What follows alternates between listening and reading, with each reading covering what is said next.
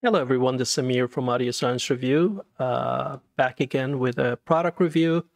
This is actually an appetizer for a more general topic around AC mains and noise and distortion, which with any luck I'll record after this one. So after you watch this, you may want to tune to that video and article.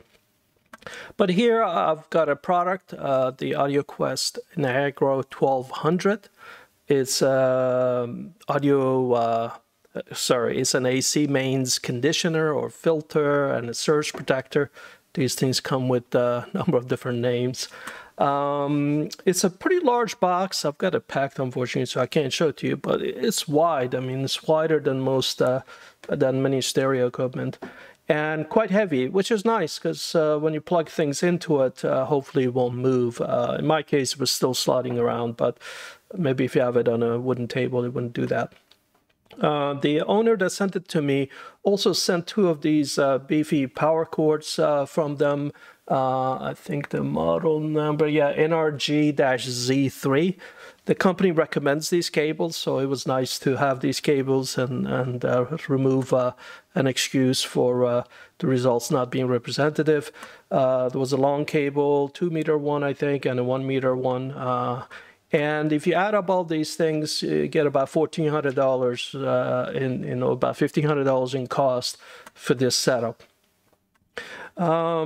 What I do, which is kind of unusual, but it makes a lot of sense, is that before I actually power anything through these boxes, I analyze them as if they're a black box. After all, AC goes into them and AC comes out. And without looking at the circuits, we can actually characterize what it's doing. Specifically, we can characterize what filtering is doing, which is their claim to fame. They all say they reduce noise and distortion.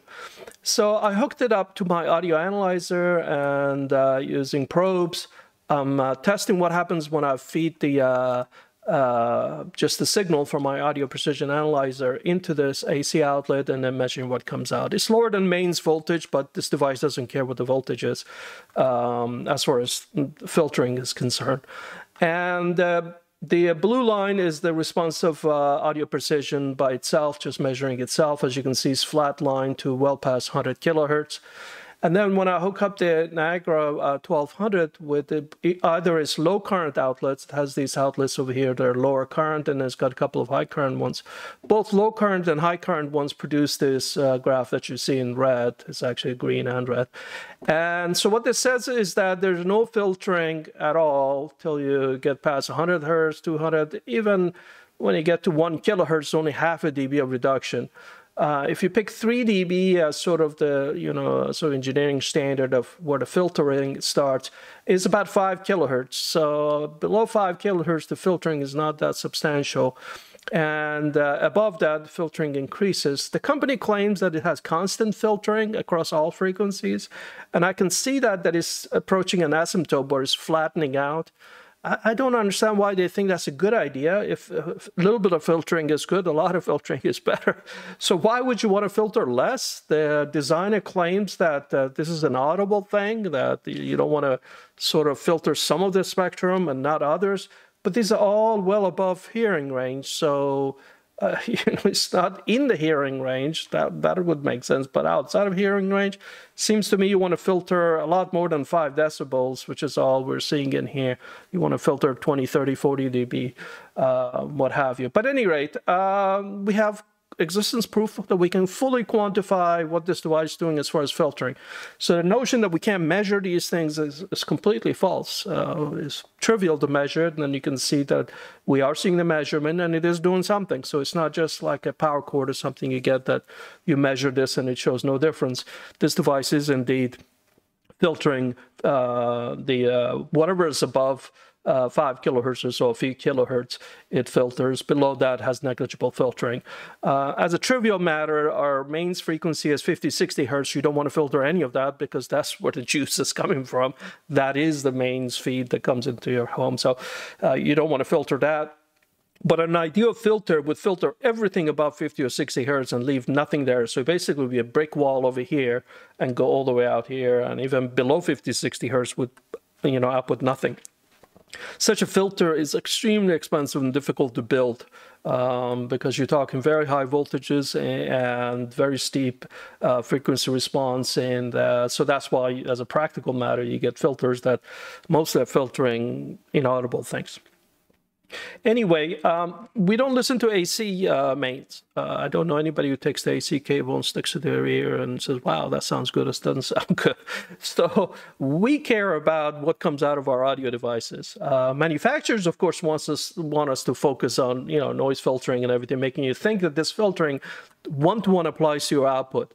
Well, the reality is not that, but we don't want to assume that we want to measure it. So I took my Topping A90 headphone amplifier and preamplifier. It's on my desk. I didn't pick it for any specific reason other than it is state-of-the-art. It is the highest resolution, lowest noise and distortion device there is that I've measured in this class. And when we measure it, you can see why. The distortion here is minus 140 decibels. Best case threshold of hearing relative to 120 dB playback is about minus 115, so we're way below that. We're 20, 30 dB below our threshold of hearing with respect to hearing these harmonic distortions. And so this device with a generic power cord needs no help. It's properly designed. The engineers know that AC mains is never clean, and you better clean that up, make it into DC, and use that. But maybe, better can be had. So I went ahead and the two tests. One is that I continue to use a generic AC cable that I have, a no-name random one, but I hooked it up to Niagara at 1200 and just to see the benefit of the box itself, and it shows no benefit. The cyanide was 120 dB before, and it's 120 dB now. So this distortion was minus 140 before, is minus 40 now. Everything looks the same. I mean, these numbers, even down to like, 4 or 5 decimal places, are absolutely not changed. So keep in mind that we're not just looking at a few numbers in here. We have a full spectrum over here of noise and everything. We actually see a little bit of a 60 hertz hum in here, which didn't go away, didn't get changed. There's another one over here, is a harmonic of it at 120 hertz. That didn't go away. So not a thing changed with this level of precision error instrumentation down to minus 160 dB. We're seeing absolutely nothing. There's no variation. But maybe there's some magic to their power cords. Hook up the power cords. By now, hopefully you can guess what the story is like.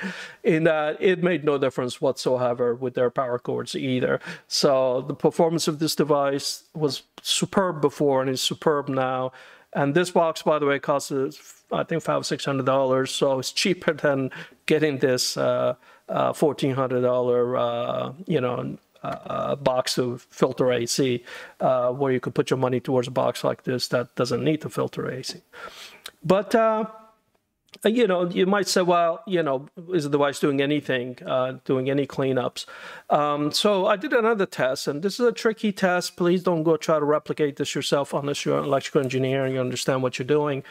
In that I took the AC mains that, goes into this and comes out, and using a special differential probe that divides the voltage by a factor of 100, and then fed that to my audio precision. The reason you want to do that is that the AC mains 120 volts RMS, the peaks are 160, 170 volts, and it would blow up the audio analyzer. So that's why I'm saying do not go try this at home and hook it up to some sound card or some other instrument without understanding what you're doing. Even if you have a scope and everything, this is a very dangerous test, so please don't attempt to do it. This probe I'm using is differential, and the nice thing about differential probe is that it doesn't pick up noise from around the, extra noise that's not there, so from lights and other things. So it's a very clean feed to the differential inputs of the audio precision. So if I just hook that up to my AC mains that I power everything with, my computer, my audio precision analyzer, the devices I'm testing, this is what it looks like. Here you see what we call the time domain. This is a sine wave. You can see actually the corners are kind of distorted. I'll show you in a second. Actually, I don't know if I have a clean one in this one. I'll show you in the next video. But the waveform is actually a little bit deformed. It looks like a sine wave, but these peaks are not very clean. And the reason it's not very clean is that if we look at the spectrum of this, if we apply a Fourier transform to it, we see that our mains is at 60 hertz. I'm in US, so we have 60 hertz AC mains. And an ideal power source would just have that and nothing else. Of course, not an ideal power source. The power line going through miles and miles of wiring and does whatever it wants to do. So it comes to us distorted, and the distortion is fairly horrendous. You can see I've got harmonic distortion in here and some noises over here that are modulating. So not a pretty picture. To the audio analyzer, though, this looks like audio equipment. Really, this could be an amplifier I'm measuring with a 60 hertz tone feeding to it. So we can do our normal computations on it, like THT plus noise, which is what's the harmonic energy plus the noise energy summed together, and it's almost 2%, 1.9%.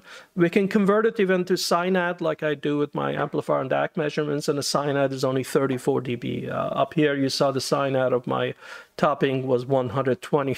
So clearly AC power is not very clean compared to a state-of-the-art audio equipment, but there it is. So then I did the same test. This time I'm probing what comes out of the Audioquest Niagra 1200 with all of its power cords and everything in here, and the low current outlets, which I assume does more filtering. And guess what happened to the harmonic distortion and noise? Nothing. You know, they're basically 1.89%, and before it was 1.9%. The waveform is still not very clean, and all the harmonic distortion, everything is there.